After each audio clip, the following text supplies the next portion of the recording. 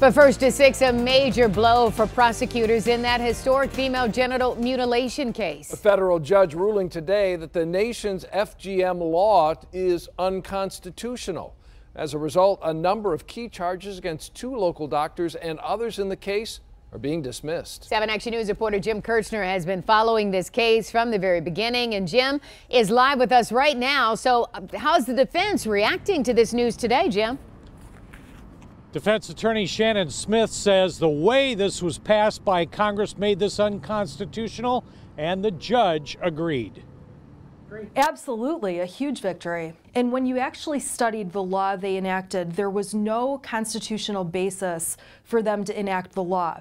It's really an issue that should be left to the states. Dr. Jumana Nagarwala is accused of performing female genital mutilation on preteen girls from Michigan, Minnesota, and Illinois, and that the painful procedures were performed inside this clinic in Livonia, owned by Dr. Fakhrudin Attar and his wife Frida. Those 3 and 1 of the mothers are still charged with obstruction of justice and traveling to perform a sex act, up to 30 years in prison. All of the people in the case are part of a Muslim sect from India known as Duwadi Bora. The doctors were part of a mosque based in Farmington Hills. From the beginning, they denied this was FGM, but rather a mild form of female circumcision. What Dr. Nagarwala was doing, if we had gone to trial, I think she would have been vindicated that she was not mutilating little girls. While we're happy with the victory and we'll certainly take it, it's almost, there's a part of me that's a little bit disappointed that the public is not going to see the evidence brought out at a trial to see that she was never guilty of it in the first place.